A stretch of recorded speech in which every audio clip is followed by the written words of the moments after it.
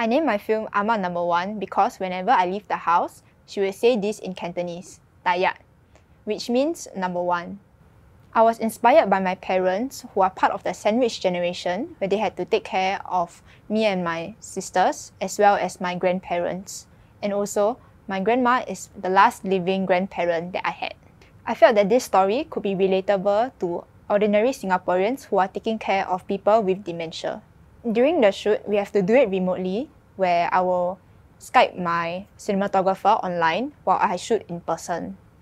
So I had to follow his instructions, setting up the different lights and different camera angles so that we are able to create a nice shot. Initially, I did not know that they are going to cry in the film, but they did. And I feel that this is a very genuine and authentic moment which I managed to capture on screen. I will always remember my grandmother for taking care of me when I was younger, as my parents were working outside. I would remember her singing, her giving me food, especially her braised potato that is super nice, and also the love and care that she has given to me. To me, honor means celebrating the little moments in life, which might seem mundane, but actually holds a lot of meaning and memories of our loved ones.